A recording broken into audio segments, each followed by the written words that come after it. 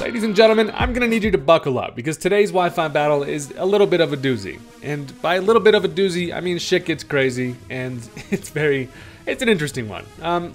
Looking at my opponent's team, seemingly harmless, got some interesting stuff. You always love to see when I'm able to find opponents that are bringing, kind of unique teams. I'm of course working with the OG squad of misfits, trying to make shit happen. Let's get into it. So of course, since I have exquisite taste in very strong Pokemon, I decided to lead off with the Walmart brand Ho-Oh, as he leads with the Steelix. Now of course, Fearow cannot physically scratch this big ass steel snake, so I have to get my ass out of here, but I'm basically just here for the U-turn pivot regardless, and I can give myself a better matchup. So I decided to go for the U-turn. Choice Bandit does a whole bunch of damage. The Steelix is never going to recover from what he's seen today from this bird. And I decided to go into my Vileplume. Now the reason for this is because I'm starting to realize Vileplume actually has a pretty solid matchup against this dude's team, and if I can use this correctly, I can really poke some holes in this dude's squad, make it a lot easier for my team to sweep later on. Plus, I can go safely for the Sleep Powder here. He does have two switch-ins to that with the Parasect and the Tropius. However, then I can just Sludge Bomb the absolute living shit out of him after that. So that's not a safe option for him, and he has to let something be put to sleep. So he decides to go into thick-ass Deoxys. Damn, he's thicker than a bowl of oatmeal, and I'm trying to get me a cup. But I haven't seen a defense Deoxys since like fucking Nom, and I really don't know exactly what this thing wants to do. I also know that Vileplume is important, and I don't want this thing to really stay in here. Plus, I can't touch it too much, but I'm running the risk of that thing having a psychic move. So I decided to go into old Clayblade, and while this thing takes a nap, I can kind of assess the situation with this Deoxys. I know that it's probably going to be more physically defensive. I also know that it's not that much of an offensive threat, so I can just go right for the Stealth Rock of my own here, which is going to be nice. It's going to be able to break some potential Focus Sashes, whether it's like the Parasect has it, something like that, but I want to get my rocks up just to start to punish switches here. Now I can also Rapid Spin his rocks away, but I decide rather than doing that, at least for now, I'm going to go right for an Earth Power just to kind of scout some damage here.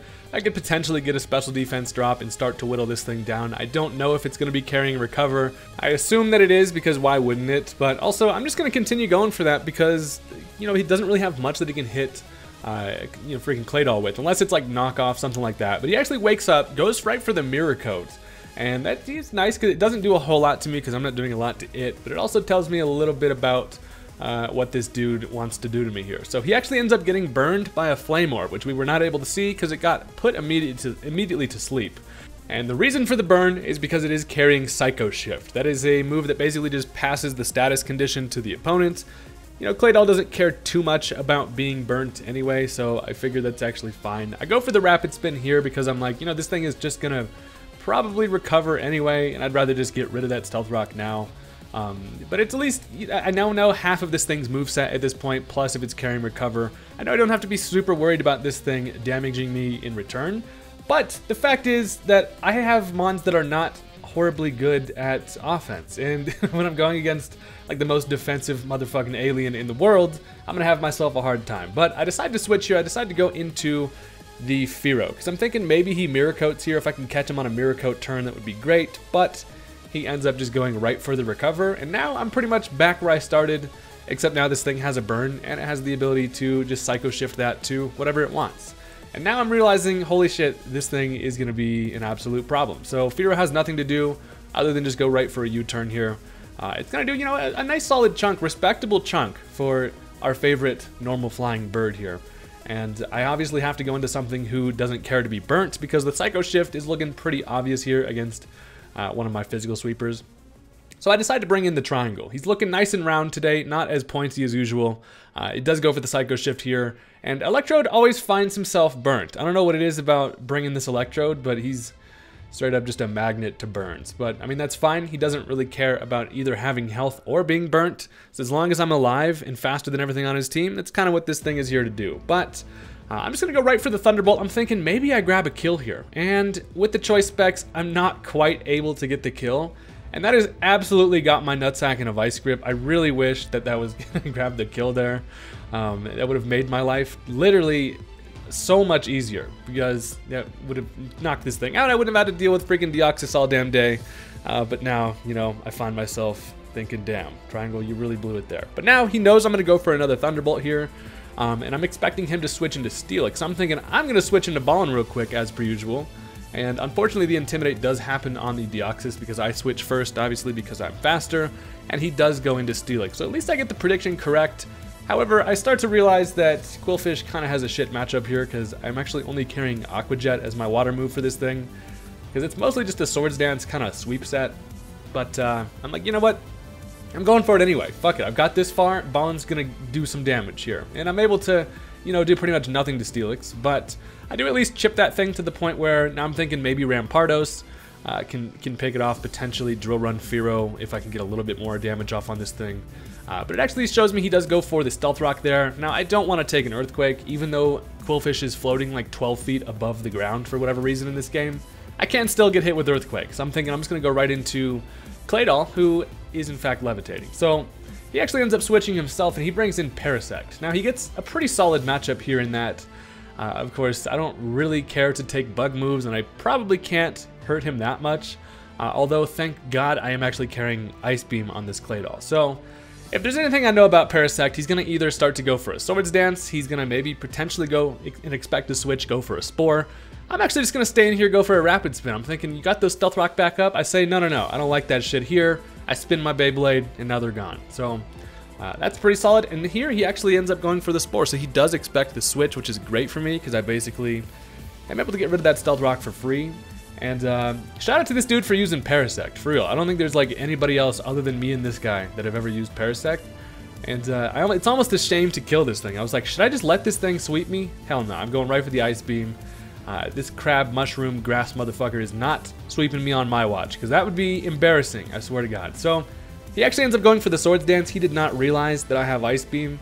I pretty much just have Ice Beam coverage on this thing for dragons. Turns out it works well against weird mushroom crabs too. So even with the Swords Dance here, I am faster. He did not know about the Ice Beam, so he has to get his ass out of here. He decides to save the Parasect for later, potentially work it for Death Fodder, or just maybe even get a Spore off on something later. So he ends up going into the Gardevoir. Now this is the Pokemon I'm mainly afraid of, and the reason for that is because I know Vileplume does great against this man's entire team, except for against this thing, and that is pretty bad, because this thing is actually pretty threatening to my entire team in general. I mean, I have things like Choice Scarf, Rampardos, potential Aqua Jet from the Qwilfish, but regardless, this Gardevoir is going to be an absolute McAsshole, and I really need to kind of take care of this thing if I want my win condition, aka Vileplume, to make stuff happen. So I decided to make a switch here, and I'm thinking, who is useless as shit most of the time? And that is Electrode, who I know can come in. I can kind of either force a switch into the Steelix, I can potentially go for a Thunderbolt, but my thought process here is this. Electrode basically does nothing against this man's team. It's very situational in terms of whether or not Electrode is going to do well. I can tell generally from the start if it's going to be useful or not. AKA, if they have a ground type or a special defense wall, I can't really, you know, apply too much pressure. So I'm thinking, you know what, Triangle? It's time, buddy. It's time. What the fuck? You thought Triangle was here to play games, but I assure you, Triangle does not fuck around. Look at that damage from that explosion. I find myself burnt and exploding on this thing more often than not. But I also got him to kiss the air, so he looks like an absolute bozo, plus L, and now at least I get a free matchup. The main reason why I explode there, I was kind of expecting him to go for a switch into Steelix, so then I could get a matchup on that, but at least now this allows me to go into Rampardos, and I'm thinking maybe I catch this Gardevoir at this point. So I go for the Head Smash, running the risk of him switching into Steelix. I'm fine with it. I'm going to go ahead and give somebody some good head today. It turns out the Parasect is the recipient, and this thing is basically just here for Death Fodder. Now this thing also potentially affects Spore, so I swear to God if I catch something from giving this thing head, I swear to God. Luckily I do not. I'm able to take care of the Parasect. That thing is gone, and we're starting to make a little bit of progress. This guy has a weird mix of like very fragile glass cannons and also like the most defensive Pokemon in the damn game. But now he gets a free switch into Dugtrio. Now here's where it gets a little bit interesting. Of course, I am arena trapped in here. I am stuck. There's nowhere I can go, and I just have to stay in here and go for the Head Smash. Now it turns out I actually outspeed, because that means this is not a plus speed nature Dugtrio. He's running Adamant Dugtrio, as I am Jolly and Choice Scarf, so that's like the only scenario where I'm able to outspeed Dugtrio, and I get the KO because the hot dogs, you can't handle the heat. So they gave that thing good enough head to where it just straight up dies, and you absolutely love to see it, because Dugtrio is a very scary revenge killer, and now I get to save Rampardos for later. I was really worried about losing that thing, but now it's kind of my best answer for the Gardevoir. So he goes into Steelix on the free switch. I just go right into Vileplume because kind of the best thing I can do against this Steelix. I don't really have many options, as he actually ends up going for the Dragon Tail.